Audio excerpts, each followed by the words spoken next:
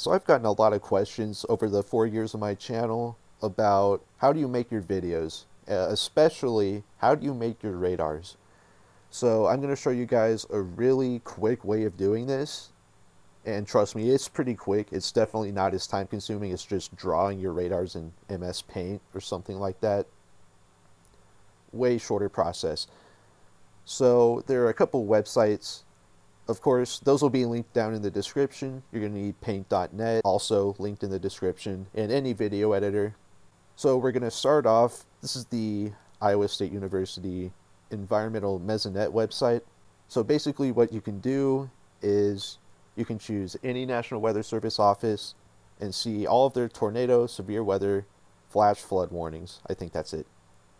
So I don't know, I'm just going to pick a random. How about Rapid City? And then, oh yeah, tornado warnings. You can see there's already a 4-inch hail one, so we're going to find that here in the severe thunderstorm warnings.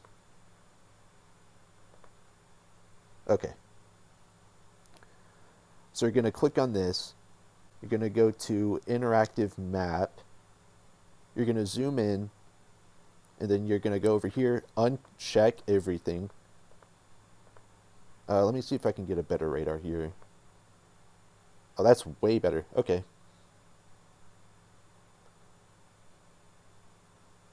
All right.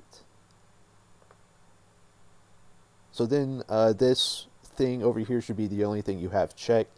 Now you're going to double click or left click if you got a mouse. Save image as, and make sure you download it as a PNG. That way it's transparent. Just call it radar. And there you go. So now what we're going to do is we're going to go to OpenStreetMap. And I think this looks just a little bit better than Google Maps when it comes to being professional. So what we're going to do is go to Snip and Sketch. You can use Snipping Tool if you want, doesn't really matter. And then you can do this.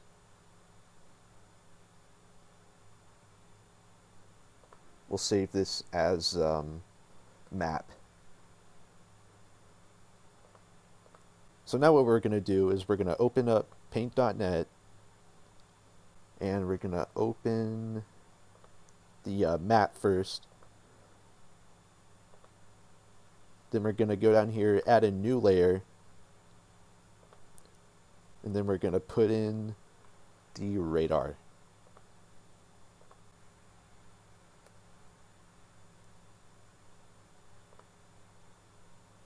Alright, so here you go. This is good enough.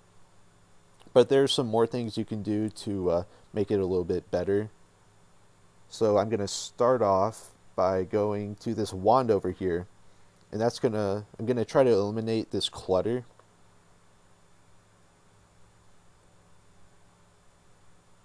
Okay, so that looks pretty good.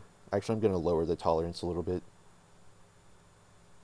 That didn't do anything. Whatever. Still looks fine.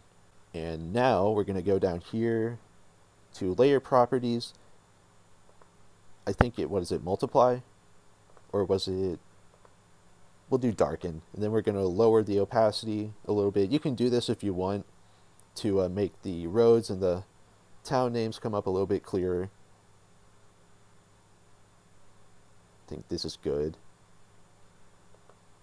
And so there you go. Now you got a radar image. We'll save this. It's radar 1.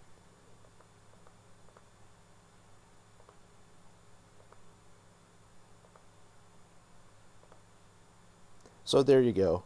So if you guys want to make like a really kind of clickbaity looking radar, like the one in the video I just made a couple days ago, what you can do is this. You can keep looking in the radars, you can keep finding different warnings. And then usually near like Hawaii and Alaska, you can find something that looks kind of like this. You don't want anything that has too much red or anything more than that, because let me show you what I'm going to do is So this is the radar image from the Iowa derecho from a couple years ago. And basically, how you make your radar look a little bit more clickbaity is you're going to go to hue and saturation under adjustments, and you're going to turn this hue slider to the left a little bit.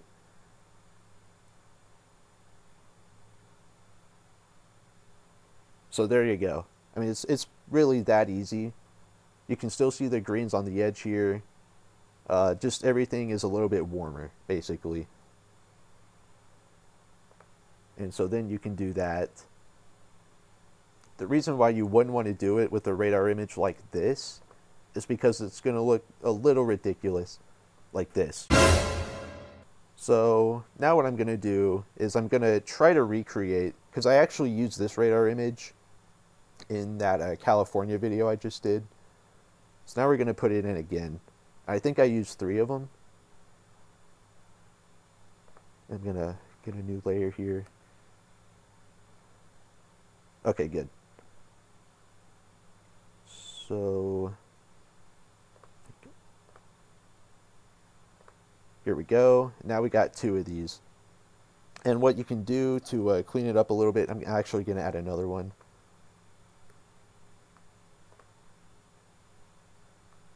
Do the same thing. And then I think, yeah, there we go. So here we are. We're going to clean this up a little bit. We're going to put the hardness all the way down. We're going to go to 50. We're going to, there we go. That looks better. And then layer 2. Yeah, now we're getting somewhere. So now we're going to flatten all of these. Okay, we're going to do this until we're down here. And now what you can do is to make that like bookend thing, you can go to distort, twist. That obviously looks a little ridiculous, so we're going to move that. And I think I had the size all the way up, and then like kind of like, yeah, that looks about right. So there's that radar image. I can find something I can, oh, so let's do this one. Okay, so now I found another radar image. Originally I was going to use the El Reno tornado radar image and then like make a hook in paint.net, but I think we're going to use this one instead. So now what we're going to do, we're going to go ahead and save this again as a PNG. Now we're going to go back to paint.net, open radar 2, and I'm going to show you guys how to make a hook. So you're going to go back to distortion again, back to twist.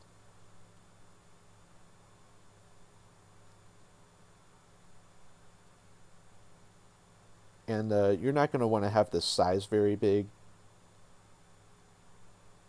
Now you just got to play with it a little bit.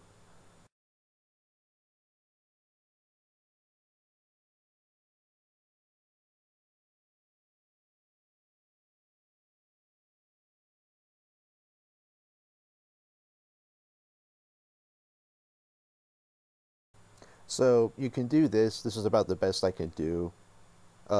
Maybe find a bit bigger of a storm, but this is always an option. So I guess I'm just going to do the same thing.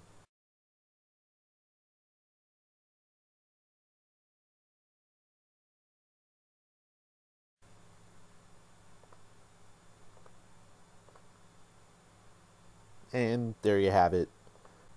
So if you guys are really insane and want to make a looping radar, I'll show you how to do that. And for simplicity's sake, I'm just going to download these 1, 2, 3, 4, 5, 6 radar images and then just put it in a loop in like Vegas.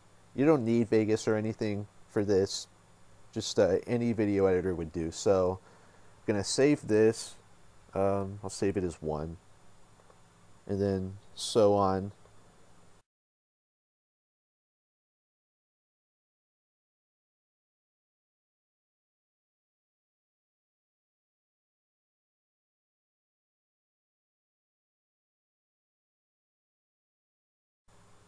Okay, so now we're going to open Vegas. We're going to put those 6 images in.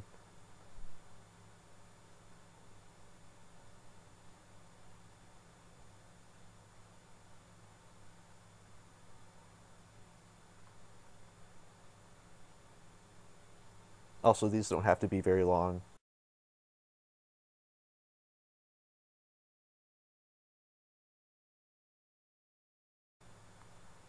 Okay, so here it is. I'm just going to show it here.